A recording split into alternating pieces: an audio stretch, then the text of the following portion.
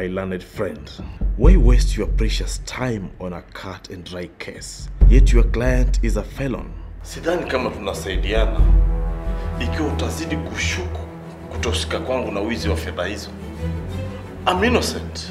And I've not doubted your innocence. Ni mara ngapi nitakueleza ya kwamba sahi yangu ni ya mwisho katika sahi 3 zinazohitajika kutolea fedha. I mean, Mr. Jack and Mr. John could have plotted this. Fred, that's a serious allegation. And I'm ready to prove it. Hilo si tatizo kumthibitishia hakimu kwamba wewe hujahusika na wizi wa fedha hizo. And his constant denial of the accusation is just procrastination to the legal mechanism. Sometimes I feel I'm not man enough. But you are. I'm not. Yes, you are, Fred. I know I'm not. Kivipi na washughulikia kesi? Unajua ni haya niliyokueleza yalitendeka lini? Hata hivyo namsubiria aje, alafu nipatie false hope. Then we back to our scheme. Yes.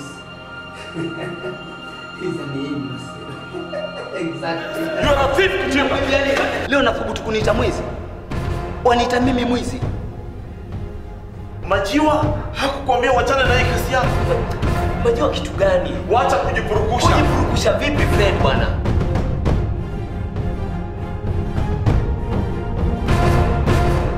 Here is the deal.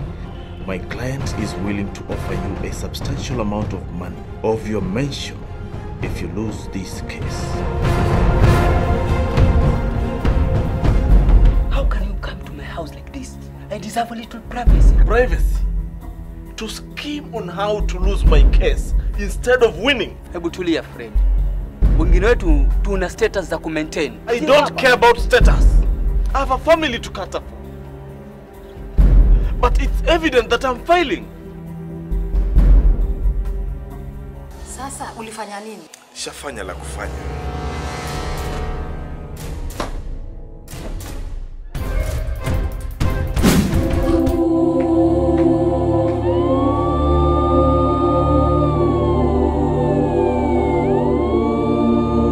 Kazi hiyo inatishia katika wakati wowote unapoendelea kuniuliza maswali ya kutofautisha sima na ugali.